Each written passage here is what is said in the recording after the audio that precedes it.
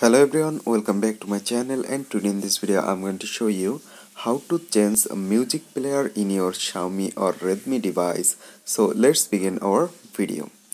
So first of all, what you need to do, you just need to open your phone settings. Right now scroll down and open apps, and right now open manage apps, and right now click on the top right corner three dot icon.